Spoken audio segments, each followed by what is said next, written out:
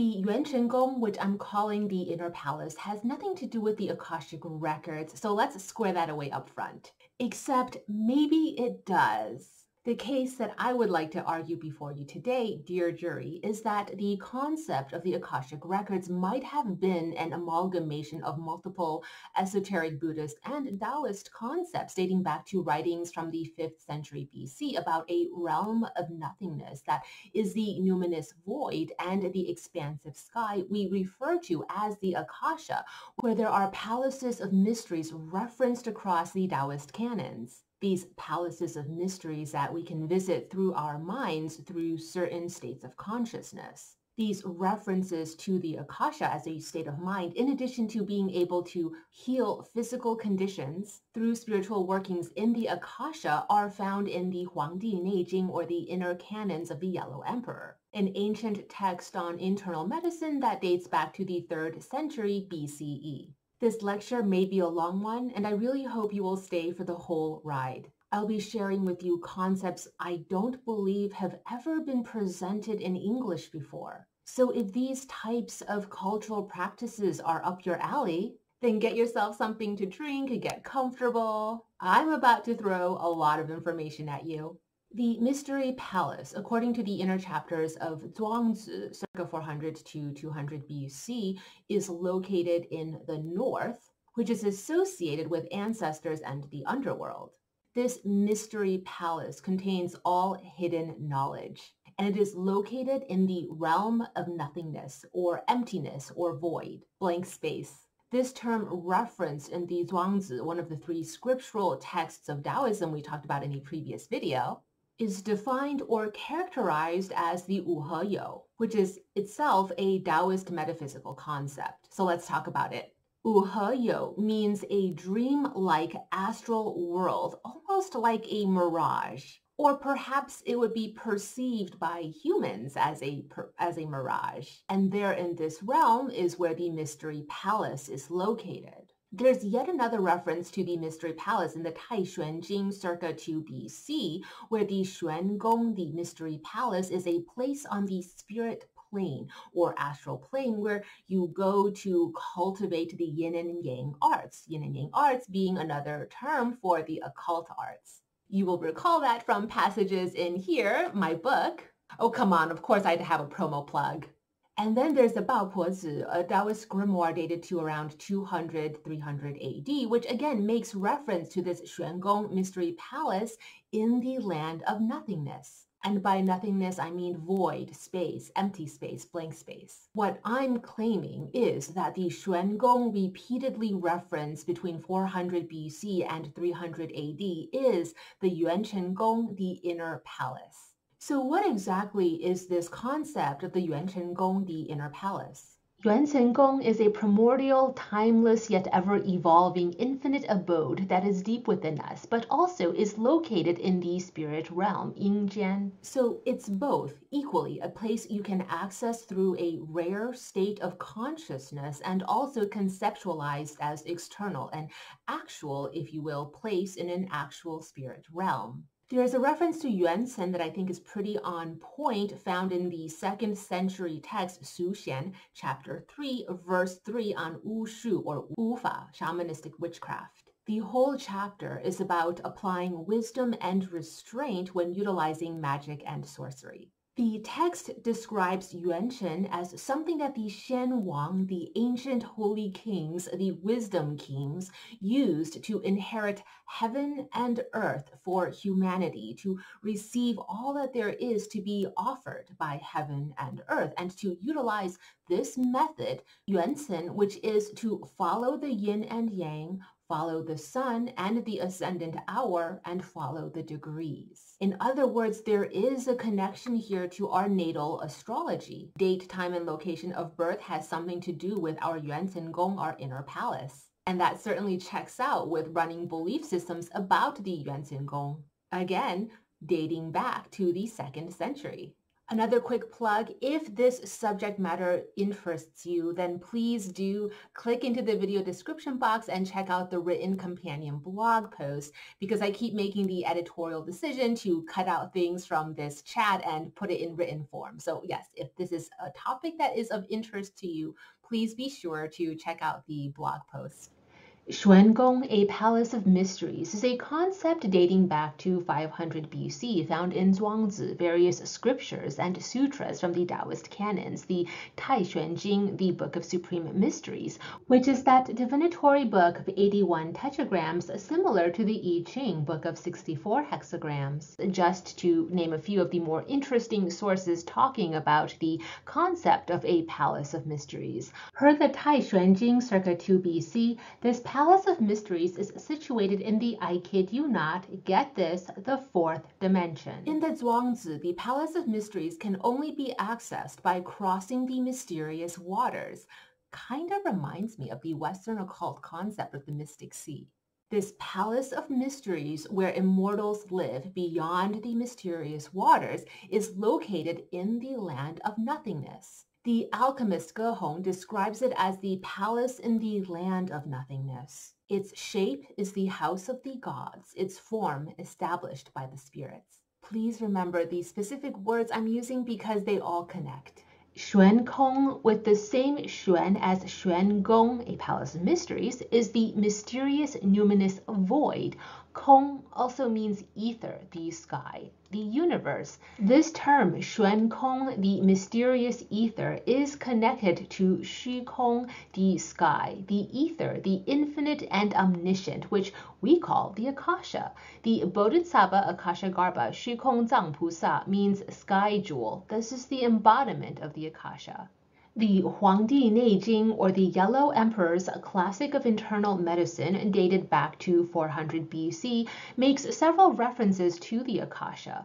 When you stitch the various puzzle pieces from the canons together, the correlation between the Akashic Records as a concept and the inner palace starts to become clearer. To recap my presentation of syllogisms, we looked for connecting points between the Yuán Chén Palace and the Xuan Palace, or Palace of Mysteries, found throughout seminal historical Taoist texts on magic and mysticism.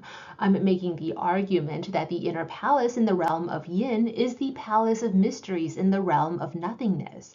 The mysterious palace arises from the mysterious numinous void. The origin point is the same: north, dark, immortalized, esoteric, hidden, secret, the occult, reached only by way of yin and yang methods, occult technology.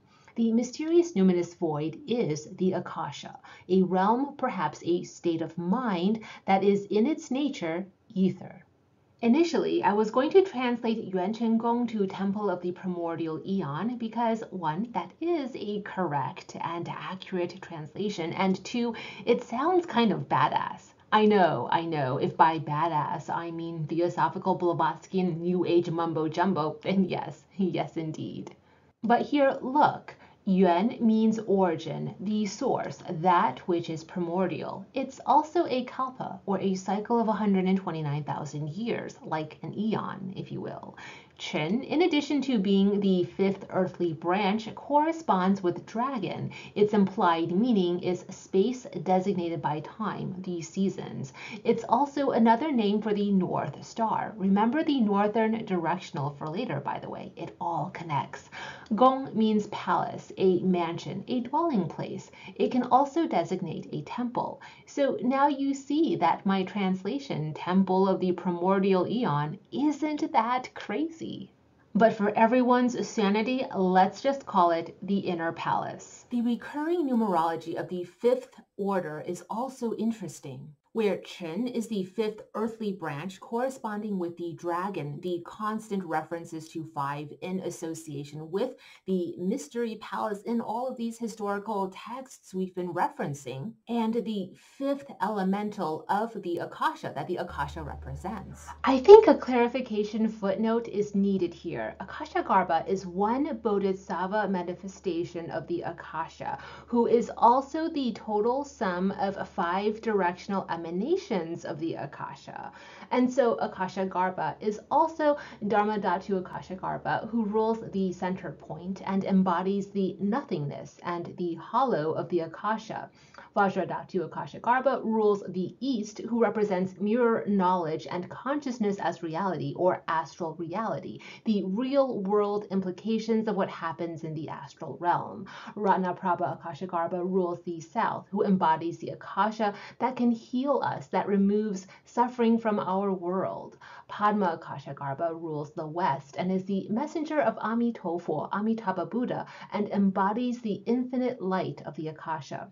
Karma Akasha Garba rules the south, who embodies the memories and memory imprints found in the akasha, karma. That was what I had meant by the fifth elemental of the akasha that the akasha represents. Yuán Chén Gōng, or inner palace readings, are trending in East Asia right now, not unlike the way Akashic Records readings are trending in the West. The premise goes that you have this palace, temple, house, some sort of an abode in the spirit world, and this place will look and be furnished in ways symbolic of your karma. There are also archives of knowledge in this inner palace that you can access, such as a book of life and death or book of life, a magical bronze mirror for spiritual cultivation, and so much more. Also the personal altar, which reveals your inner divine. Someone, presumably psychic, can do a remote viewing into the spirit world to look around, tour, and assess your inner temple for you. All the answers to all the things related to you, past, present, and future, projected future, can be found in this inner temple. Conceptualize it as a virtual reality, because basically that's what it is. This inner temple has a kitchen area, a living area, garden, a library of books, and the inner palace psychic reader can go into any of these areas and look stuff up. This practice of inner palace readings is prevalent among Lushan Taoist lineage practitioners. Lushan is a sect or lineage of esoteric Taoism, basically Taoist magical practices, originating from southern China that syncretizes a lot of Buddhism. So there's a lot of Sijia Moni Fo, who is that in English? Sakyamuni Buddha, and also the medicine Buddha Yaosifo, and syncretization with regional folk traditions or folk gods like Noza. Inner palace readings, and even what I talked about in my previous video, Guanluo and visionary astral journeys to an underworld, are practices traced back to Min-Yue巫法.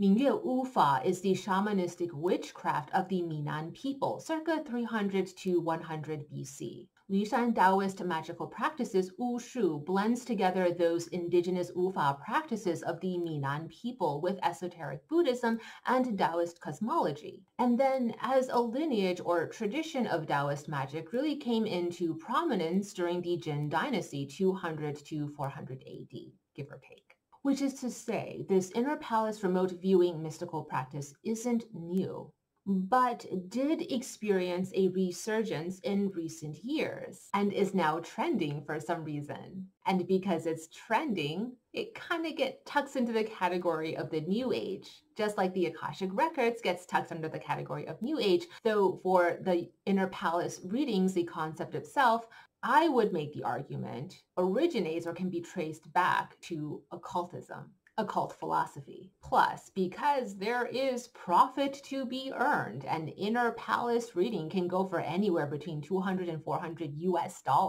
I think we end up with an oversaturation of like a lot of diluted information one would have to wade through to get to any core truths or to get to the source of truth.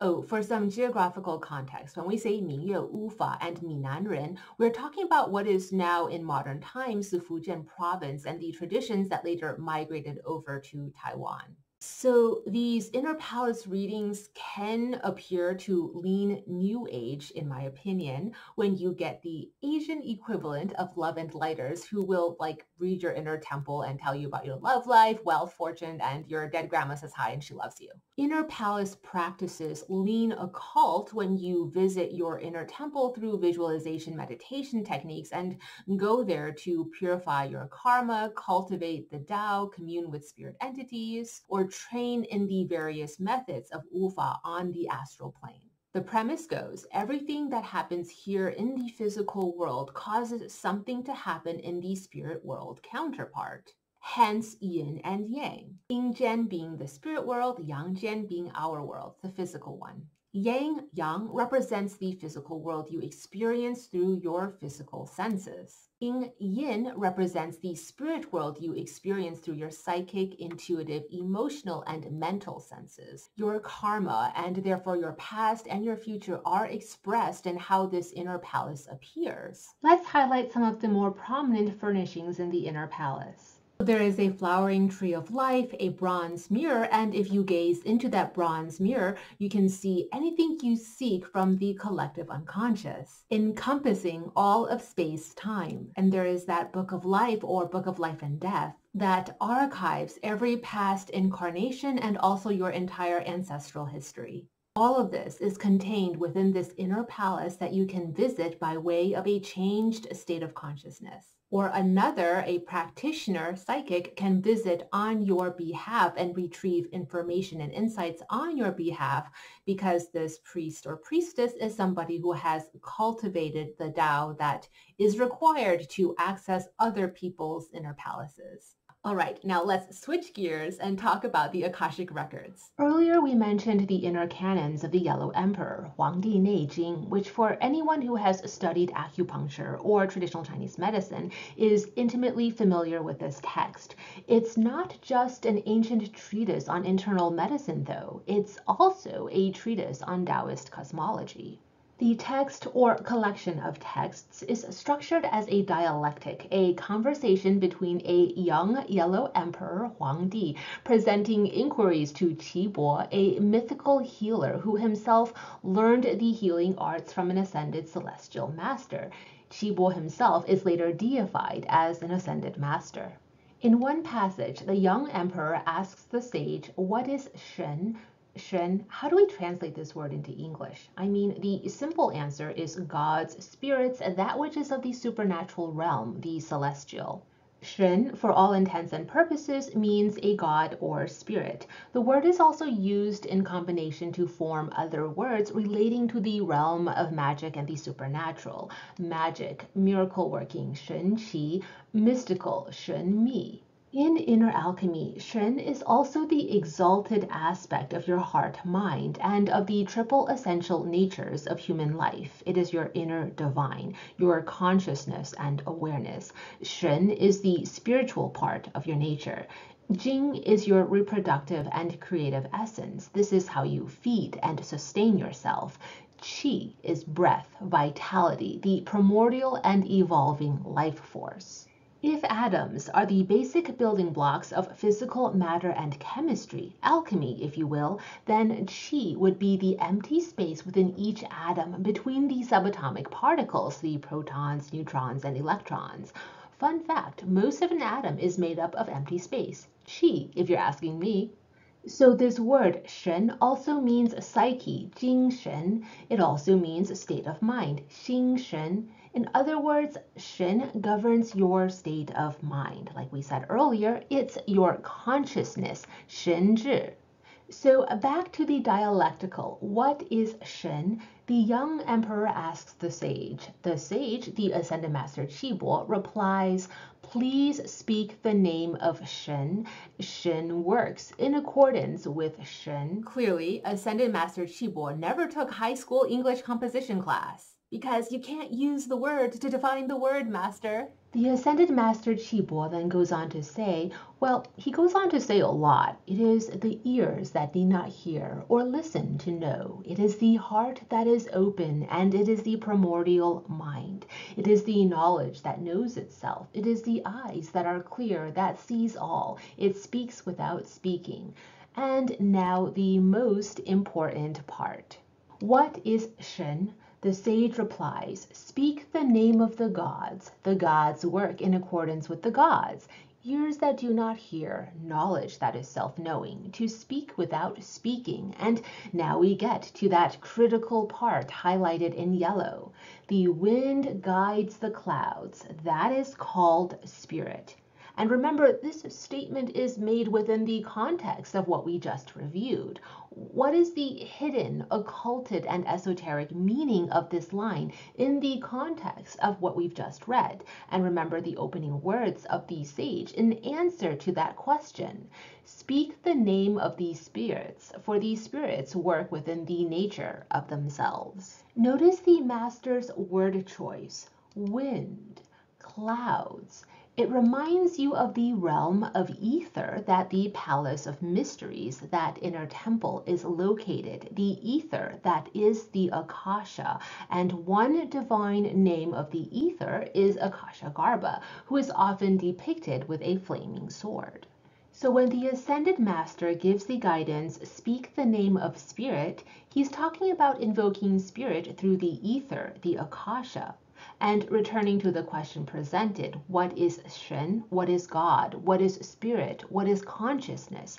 The answer is, it is the akasha, the numinous void, and in that realm of nothingness, there is your inner palace. What we're saying here is that the akasha is a realm, a spirit realm, but it's also accessed via your consciousness or a specific state of consciousness. And when you access that realm, akasha, then you will find your Yuán Chén Gōng, that inner palace. So an inner palace reading is essentially, in effect, an Akashic Records reading.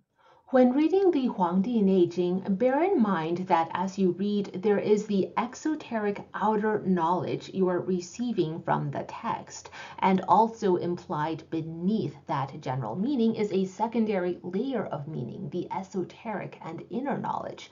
It's both, that yin and yang binary inherent in all things. And so a passage that purports to be about one thing, which it is about, that thing, is also concealing a deeper yin meaning, like how the mysteries, Xuan, gave birth to the gods. The purpose of the skies, of wind, of clouds, and of ether is to support the mysteries and the gods. Fun note, listen to this, 医学, 医学, the study of medicine, which is what the Huangdi Jing is all about, sounds kind of similar to 医学, I Ching studies. I don't know, I just thought that was kind of cool. Let's look at where in the Huangdi Jing we see references to this term, Shi Kong, the Akasha, whose divine name is the Akasha Garba, or at least one of his divine names. To prevent this video from being unduly long, let's quicken the pace. So first, what you need to know. Lots of references to breath, speech, wind, ether. And then the Ascended Master says, everything originates from that wind, that ether, the many meridians of the numinous void, of the Akasha. So we've established that this concept of Shen, both the Godhead and supernal consciousness, is also the Akasha, or the two are linked, the two are accessed by way of each other. Working backwards from the previous chains of logic, the Akasha is the numinous void and realm of nothingness that contains the everythingness that we now referenced throughout the historical Taoist texts. In that Akashic realm is where you will find the Yuán Chén Gōng, your inner palace. And you access that inner palace through a state of mind, a supernal consciousness. And if you can achieve that supernal consciousness, that state of mind, then you can pretty much access any information, anything at all you are seeking. Or so goes the occult philosophy.